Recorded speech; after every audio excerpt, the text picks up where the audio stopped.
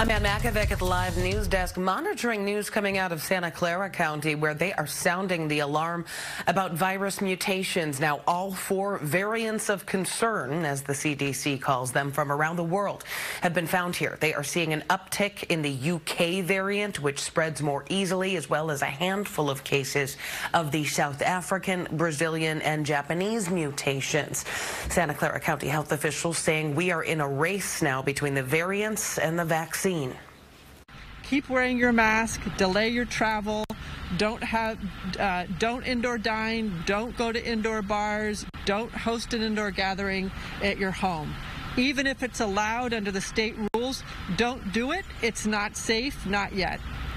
As far as vaccine supply, Santa Clara County will get almost 72,000 doses next week. Most of it is the Johnson & Johnson vaccine, but it's still not enough. The county is administering only 1/3 of its capacity because of supply issues. Now, as far as case rates, they are flat. Santa Clara County is where it was in October, and health officials are afraid there still could be another surge. Michelle.